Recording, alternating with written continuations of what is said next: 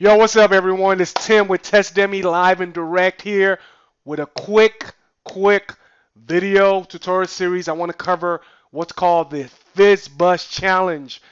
Yo, if you're a test automation engineer, if you're on a spine test automation engineer, developer, whatever the case might be, you're trying to get in program, you're trying to get a job, this is a challenge you have to nail. Because a lot of times, a lot of people that are coming out of college, new to programming, automation testing, they go on some of these interviews and they're giving a lot of these coding challenges. And one of the most popular coding challenges out there is the FizzBuzz challenge. It was created by a guy, I can't remember his name, to be honest.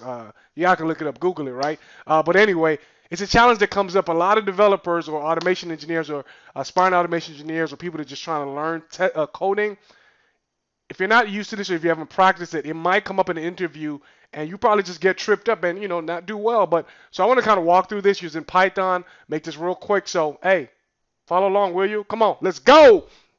All right, let's jump right into the code. Let me go ahead and make my screen. Let's see. Let's go ahead and put this in a very presentable mode here. So the FizzBuzz challenge, what exactly is it? All right, so the idea behind the FizzBuzz challenge is to print from 1 to 100. And if the number is divisible by 3, you want to print Fizz, right? If the number is divisible by 5, you want to print, oh, not fuzz. That would be cool. You want to print buzz, not, okay, anyway. You want to print buzz, and if the number is divisible by 3 and 5, you want to print FizzBuzz. This is a very popular question that comes up, even if you're strong, but you want to practice this. So let's go ahead and walk through it real quick. The way I did it when I first went ahead and tackled the FizzBuzz challenge is I went ahead and just ran like a quick for loop. So I said for I, you can call it whatever, right? You can say for number in range, whatever you want to call it. Doesn't that's not really important. And you can put the range. And here's where a lot of people get tripped up. If you want to print from 1 to 100, right?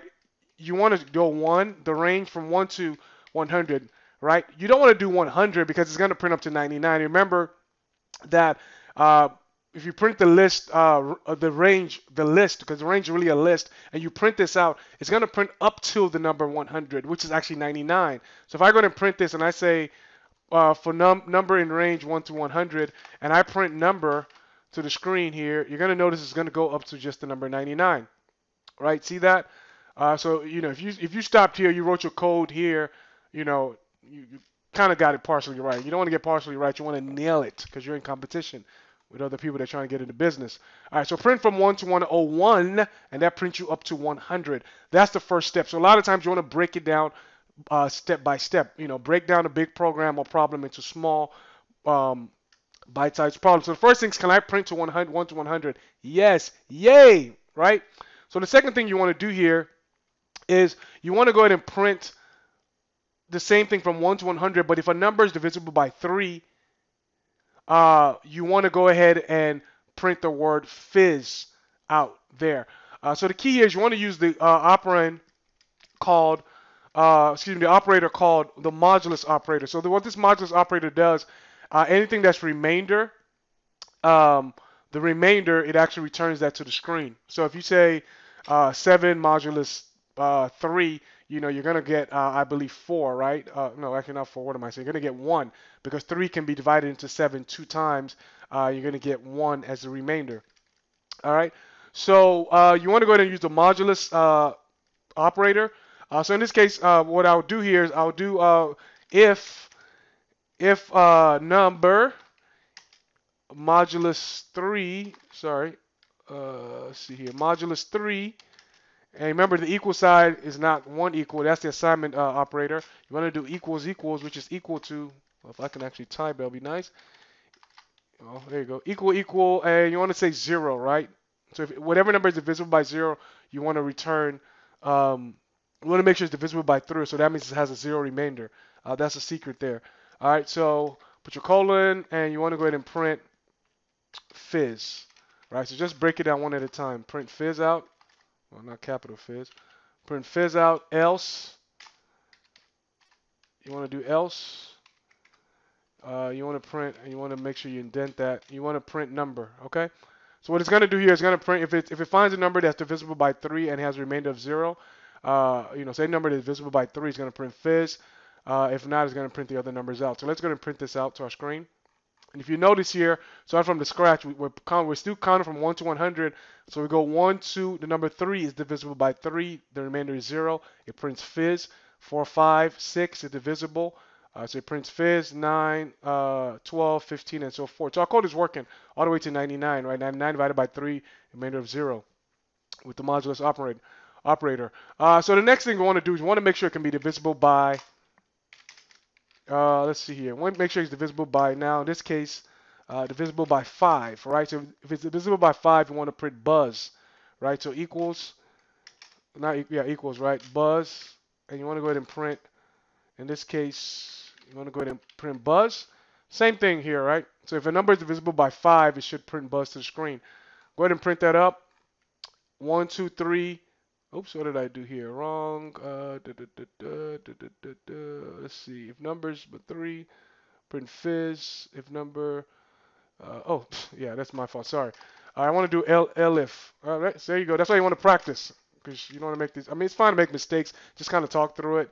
It's perfectly okay. But so if number is divisible by 3, 0, print 0. Elif number divided by 5, print buzz. Okay, this should actually work, right? So I had 2 if statements. So that was an error on my part. So you can see here 1, 2, 3. We printed that earlier. 4, 5. We're focusing on 5 now. So buzz 10. You can see 8, 9, 10 buzz. So 15 is printing 3 because whatever it finds first, that's what's actually going to work on.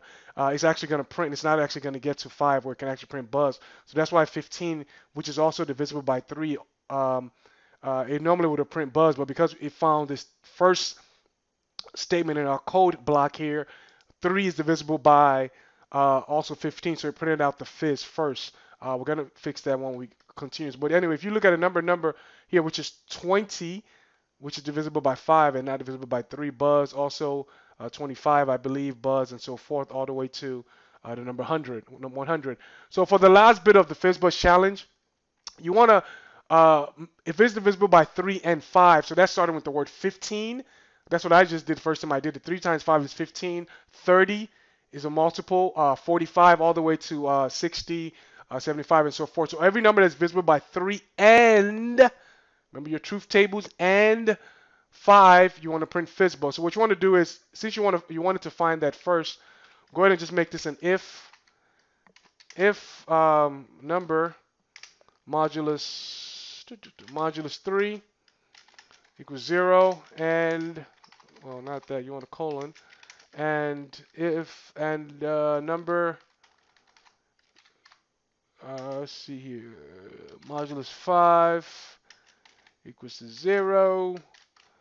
You want to make this you want to actually print, now you want to actually print Fizz Buzz, and you want to make this, you want to go ahead and make this an elif, your conditional statements.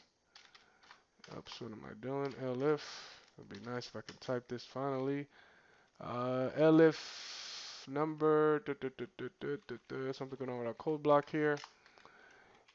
Elif number, let's see here. If number divided by 3, okay, this is just way off, sorry guys. Yep, that's my problem right there. Okay. And if number is modulus 3 equals 0 and 5 equals 0, print FizzBuzz. Elif 3, 0 equals 0, print Fizz. Elif number 5, print buzz. Else number. So if it finds a multiple of 3 and 5 that's divisible, it's going to print FizzBuzz. If it's just 3, it's going to print Fizz. If it's just buzz, it's going to print, if it's just 5, it's going to print buzz. Or else it's going to print number. So this should go ahead and work, and this should be the end of our FizzBuzz challenge. You can see 3, the Fizz, 5, buzz. But remember 15, FizzBuzz, because they found it first with your conditional statements, right? If it's true and true, FizzBuzz is printed out. So number 30 should be FizzBuzz, 45 should be FizzBuzz, 60 FizzBuzz, 75 FizzBuzz, 100, all the way to in this case 90, which is the last one that's divisible by 3 and 5 from when you count from 1 to 100. So that's it for our FizzBuzz challenge. But what you want to do to make your code a little cleaner, you might want to pass this to be a function. So we're going to say function, create a function called FizzBuzz. Actually, let's create a little cleaner. We're going to call it, let's see, FizzBuzz challenge. And just going to fix this real quick. I'm going to do some quick indentation. Our code. All right. And this should get our code working. So now you want to go ahead and call that function. What am I doing? Sorry, guys. All right, there we go. Let's go ahead and call that function FizzBuzz challenge. It's going to print the same thing. I will just put in a method, so we can just call that method, and we're all set. So FizzBuzz challenge created. Work on this, practice, practice, practice, and hopefully you go ahead and get that next interview aced, and you do great. But anyway, till then, see you in the next video. Hopefully this was helpful for anyone that was trying to prepare for any kind of test automation interview. Remember, always prepare for test automation interviews as a developer, not automation engineer, because they're looking for developers really at the end of the day. So FizzBuzz challenge is a very popular challenge, quiz, or challenge that comes up in interviews. When you practice it, practice it on the whiteboard without an IDE, so you can be sharp, mentally on point. And I'll see you in the next video. Peace. We out. Holla.